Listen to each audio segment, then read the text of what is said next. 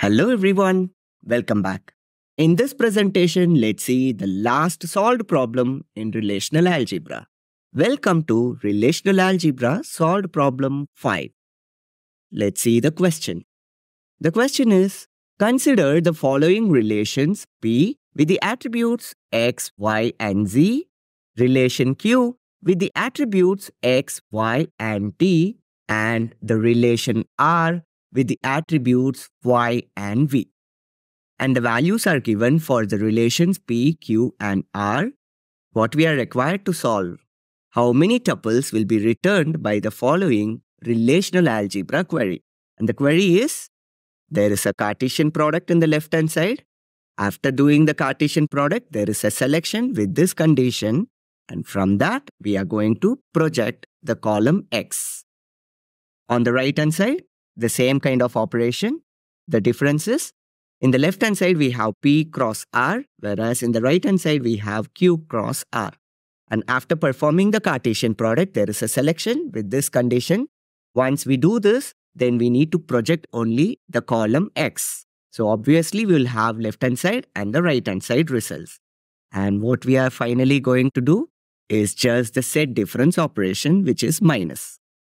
After getting this result, we need to find out how many tuples will be returned by this query. That's what the question is. And this question was asked in GATE Computer Science in the year 2019. Let's highlight the key things here.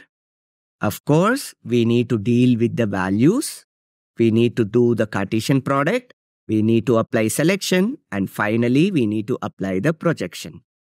Let me move this query to a new slide. Here is the query.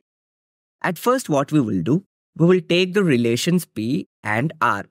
Let's apply the Cartesian product and get the result. After that, we will apply the selection logic for these two predicates. Remember, this is P dot y is equal to R dot y and R dot v is equal to v2. There is a value that is compared here. Two columns are compared here. Here, there is a column having a value which is compared with the value v2. Once we get this result, then we will just project only the column X. While waiting, let's step into solving this part first. I mean P cross R, the Cartesian product. To do this, we need the relation P. I have just taken whatever is given in the question. Let me also take R. What we are going to do? The Cartesian product, which is this. We have already seen about this under the relational algebra fundamental operations. The relation P has 4 tuples, 1, 2, 3, and 4. The relation R also has 4 tuples, 1, 2, 3, and 4. As far as Cartesian product is concerned, the number of tuples that we will get as the output of the Cartesian product is 4 cross 4, which is 4 times 4. Let me solve that for you. It is P cross R. So the output relation is going to contain 1, 2, 3, 4, 5 columns because 3 columns here and 2 columns here. Also, we can see y is appearing on both the relation. If I simply name this as y, we don't know which y it is because it's a Cartesian product, whether this y is from the P relation or from the R relation. And that's why we have 2 separate columns to have the name unique. Here, P dot y is the y that we get from this relation P. R dot y is the y that we get from the relation R. Now, how Cartesian product works? Just take the first row, x1, y1, z1, that is joined with all 4 tuples in the other relation.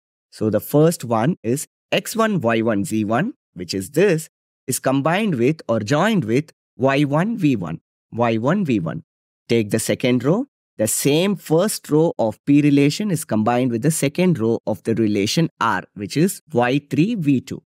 Then, the first row of relation P with the third row of relation R, which is y2, v3. And finally, the first row of this relation P with the last row of the relation R, which is y2, v2. So, the first row of relation P is combined with all 4 rows of the relation R. In this way, let's take the second row and we will join with all 4 rows in the second relation R. So we will be getting 4 more tuples. Are we done? No. We have another 2 rows. These 2 rows are pending. So these 2 rows will give another 4 plus 4, which is 8. So in total, we will be getting 16 tuples. What we have solved so far is P cross R. The output of P cross R is now available. What's the next step? We will start evaluating this portion, the condition, where P dot Y should be equal to R dot Y. I mean, this P dot Y should be equal to R dot Y. At the same time, R dot V should have the value V2. So when you compare this, then we will be getting only this row as shortlisted one. The reason is P dot Y and R dot Y should be equal. In this case, P dot Y and R dot Y are having the values Y2 and Y2 here. You can see here also we have Y2 and here also we have Y2. Why this row is not getting selected? Because there is another condition to be matching, and the conditional operator we have here is AND. It means both the conditions should be satisfied. This condition is satisfied. Also, R dot V should be V2. It means R dot V should also contain V2. Wherever we have V2, you see here, but here P dot Y is not equal to R dot Y. So this is not getting selected. The same case here also. V2, it's fine, but P dot Y is not equal to R dot Y. So the only row that matches here for these two conditions is this. We have evaluated the selection. What is the output of this selection? We will get all 5 columns, but with only one row. Now from this, what we are going to retrieve? We are going to retrieve or project only the column X, because the projection operation gives only the specified column. So we are going to evaluate this. So the only column that is going to be selected is the column X. So the output for the left-hand side, which is containing a tuple X2, we are done with the left-hand side. Let's now move on to the right-hand side, which is this side. To compute the right-hand side portion, let's take Q and R. Before computing the complete portion, let's focus on this Cartesian product and then selection. After doing that, let's go for the projection. To do this, we need relations Q and R. Let me bring Q and R here. What operation we are going to do? It's a Cartesian product. So apply the same logic what we have followed earlier. Here also we will be getting 5 columns with 16 tuples. The same, first row of this relation is joined with all other 4 rows of the other relation. Likewise, the second row, third row and the fourth row. So we will be getting a total of 16 tuples. We are done with the Cartesian product. Let's now apply the selection logic matching or satisfying these two conditions. Remember here also AND. The condition here is Q dot Y is equal to R dot Y. At the same time, Q dot T should be greater than 2. So the tuples that are matching these two conditions are these 3 tuples. Can you see here? Q dot Y should be R dot Y. Q dot Y should be R dot Y here, here, here. Of course, we have other places also like this, but the other condition should also match. Q dot T should be greater than 2. In this case, it's not greater than 2. But here, it's greater than 2. Here also greater than 2. And that is why we get 3 tuples as the output for this selection operation. Finally, we will go for the projection, which is this. What column we are going to project? The column X. The column X is here. So are we going to get 3 tuples? No. The projection will remove the duplicate entries because it outputs only the distinct values. Here we have 3x1. However, the output will be having only 1 tuple. We have now evaluated the right-hand side as well, which is x1.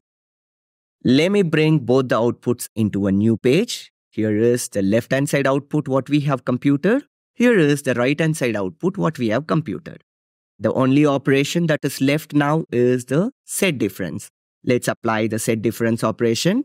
And what will be the number of rows that we will get? Because that's what the question is. How many tuples we will get for this query? As per the set difference logic, we will get only 1 tuple or 1 row in the output. It means the tuples in the left-hand side, set difference, the tuples in the right-hand side. The tuples in the left-hand side has x2 minus the tuples in the right-hand side, which is x1. So at the end, we have x2 as the result, meaning only 1 tuple in the output.